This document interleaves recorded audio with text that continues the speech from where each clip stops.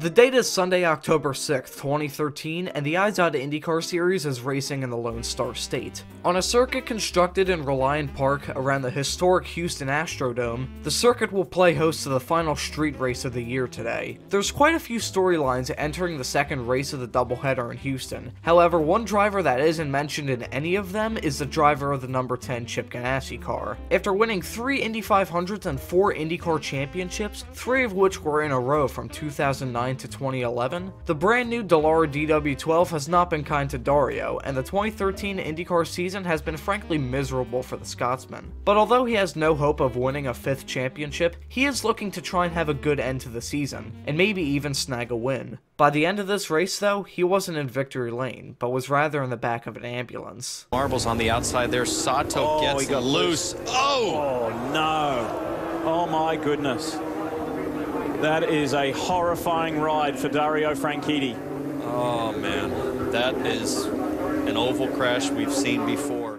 Dario suffered a spinal fracture and a severe concussion, injuries that led to his retirement from racing that was announced just a month later. But before that was announced, it was obvious that he wouldn't be able to race in Fontana, the last race of the 2013 season. There were some that expected that the number 10 Chip Ganassi entry would just not show up to Auto Club 2 weeks later. However, there would be a number 10 car on the entry list, and the driver behind the wheel of it was an interesting choice. The driver Chip selected was Canadian Alex Tagliani, who had been racing in IndyCar since 2000 when he drove for Players Forsyth. He had only one win in IndyCar, that coming in 2004 at the Champ Car race in Road America. However, he was by no means a bust. He was a decent driver and even a team owner temporarily, owning Fast Racing, a team that was formed by Tagliani from the remains of Roth Racing, run by a fellow Canadian, Marty Roth. Although the team was short-lived, its legacy still lives on, with the assets being merged into Schmidt-Peterson, which is of course now Arrow McLaren SP.